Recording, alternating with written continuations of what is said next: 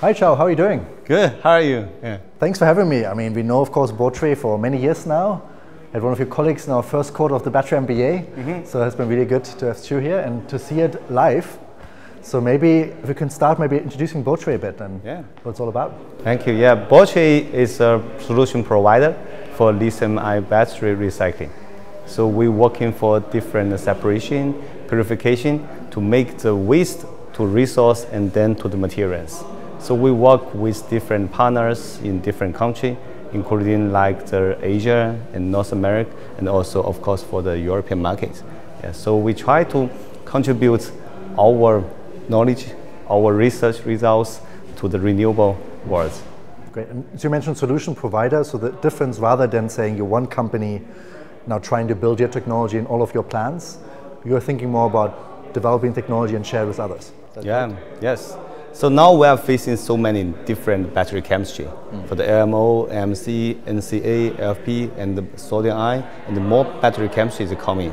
And in different countries have very different battery regulation and also for the environmental requirements. So I think for us, I think everyone is very impossible to building up a network everywhere in the world for recycling.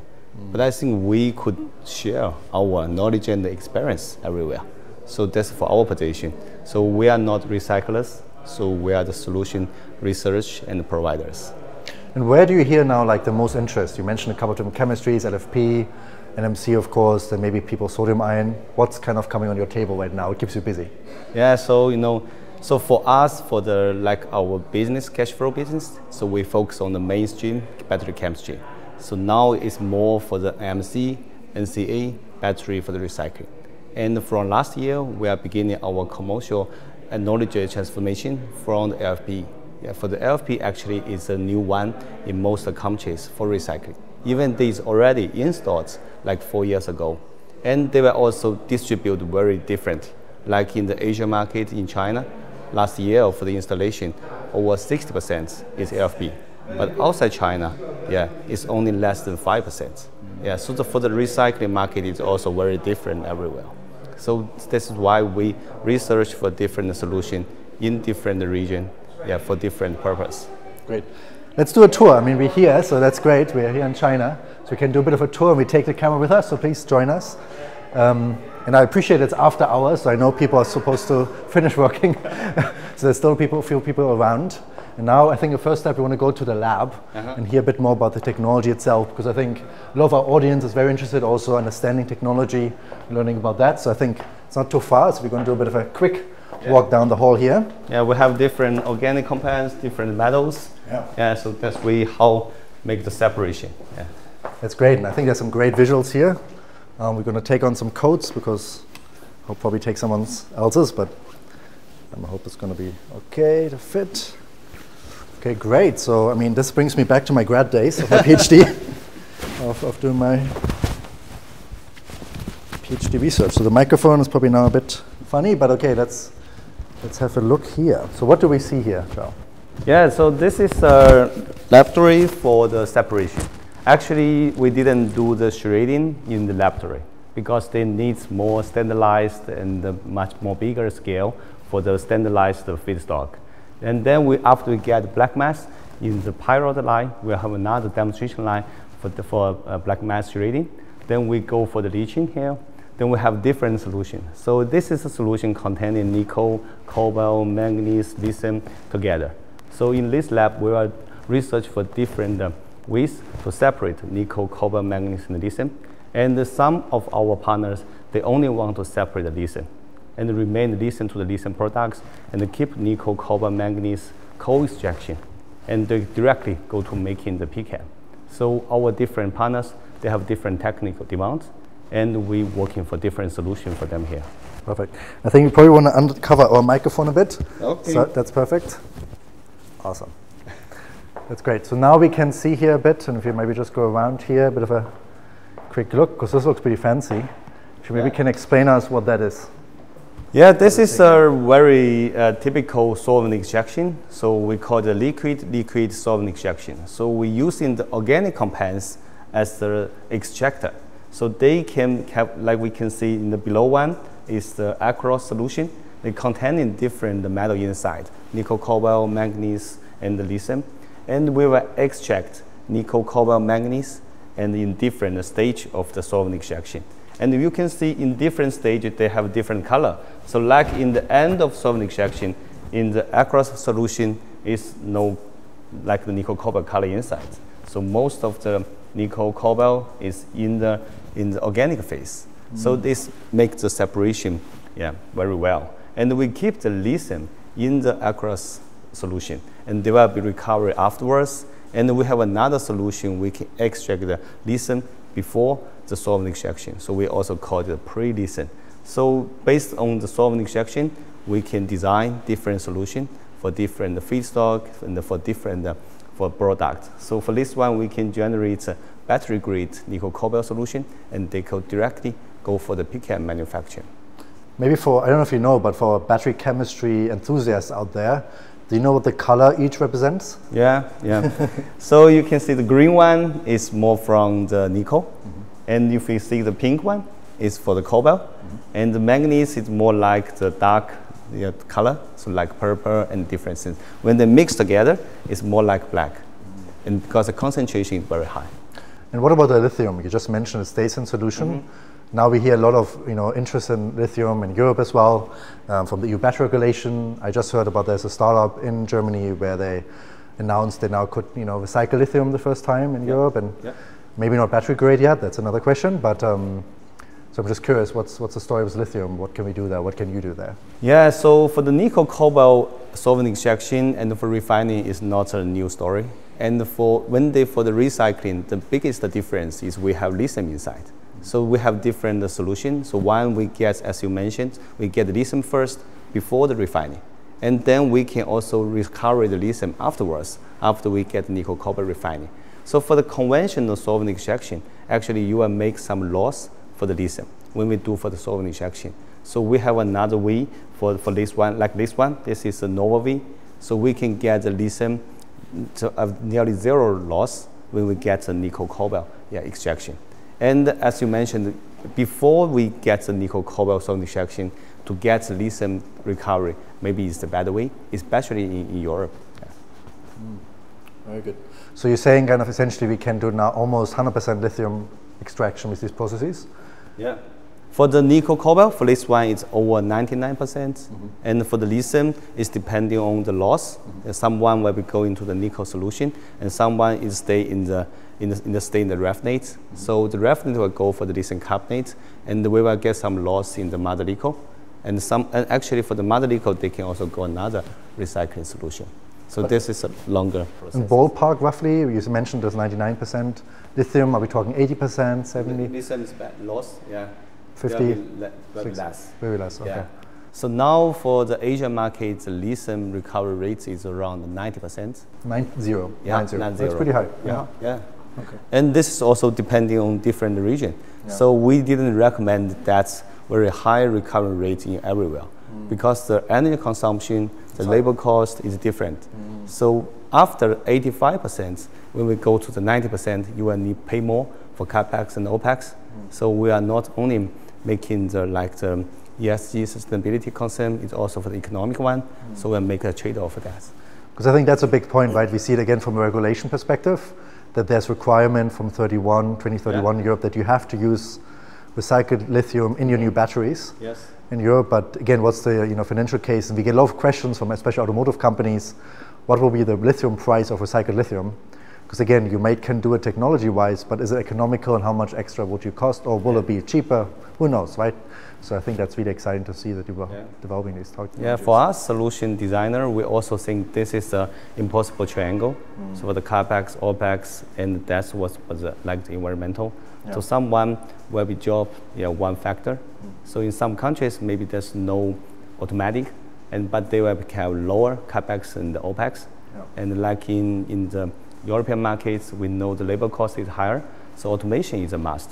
So the CapEx may be a bit higher, but we'll get lower OpEx.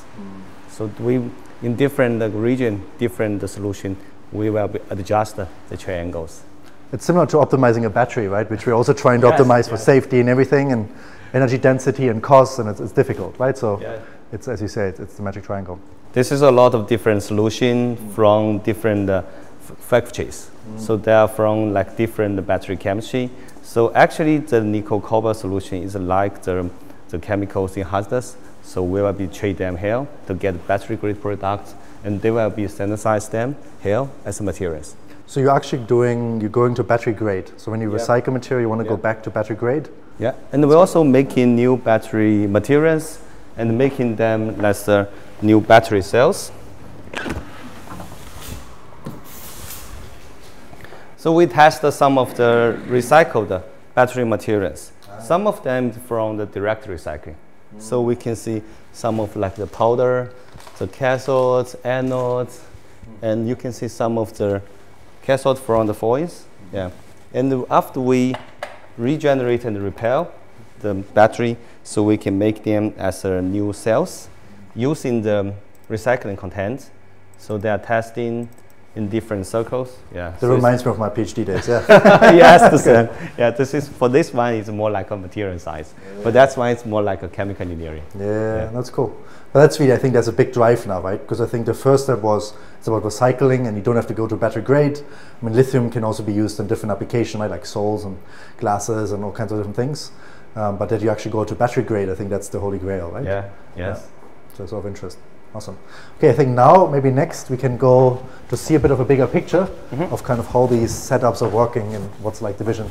I guess this is similar. Yeah, there are different lines for different feedstock. Yeah. So some one high nickel, and some one is from LCO, only cobalt, and also some one is mixed. So we also now get some very complicated feedstock. We mix the MC and the LMO together. Yeah. I heard that it's getting more popular to mix things, yeah, which is, I guess, in your world, another challenge to look into. Yeah. Yeah, for us, we not only recycle for the end-of-life battery. Some of the manufacturing scraps, they are using the very newest materials and newest recipes. Is also need to recycle here.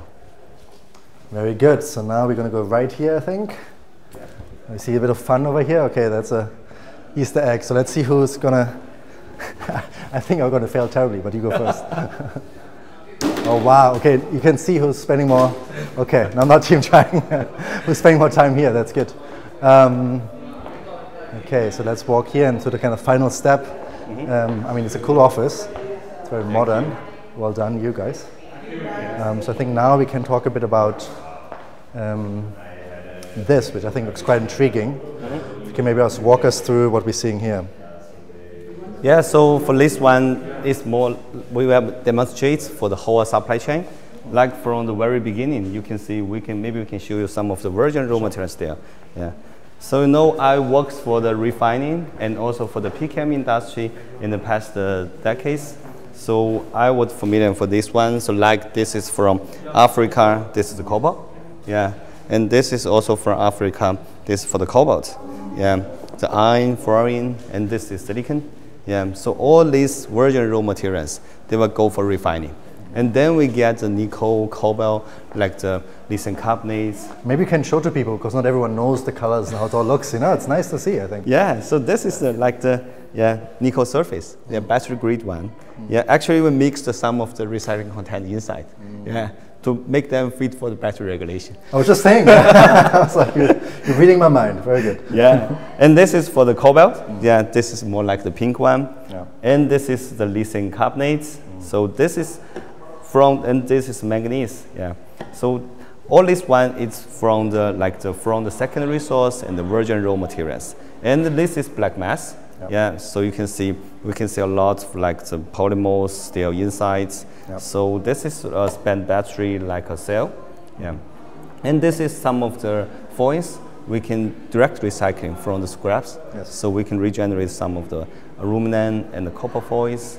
And for this one, if we go for the battery manufacturing, they will go to the EV. Yeah. After the end of life, they will go for retired.